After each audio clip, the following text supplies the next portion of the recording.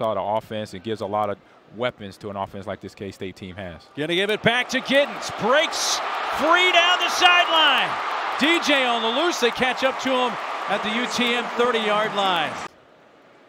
Avery keeps. He's going to throw, and he has him open.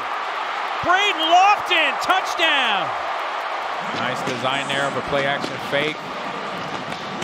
Lullaby the defense a little bit here with the few plays that were set up before that. So good job there, touchdown there. Avery Johnson to his tight end.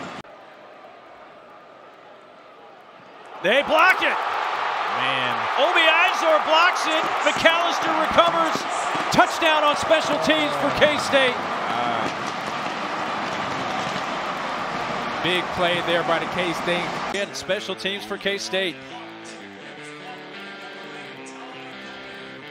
The block, 3rd and 4. Avery, time, looking, now is going to roll here to the near side. He has room and is going to use his legs, and this is what he does so well. The play breaks down. For K-State. I like it.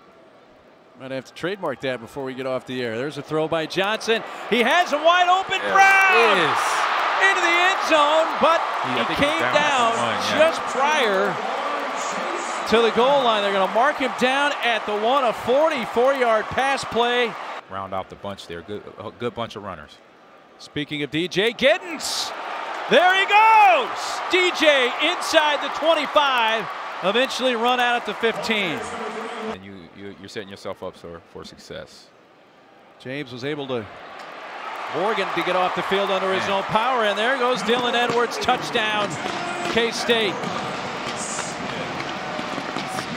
Great play design, something that we saw from the first play in the first quarter there, almost the same, but just with Dylan Edwards coming out the backfield.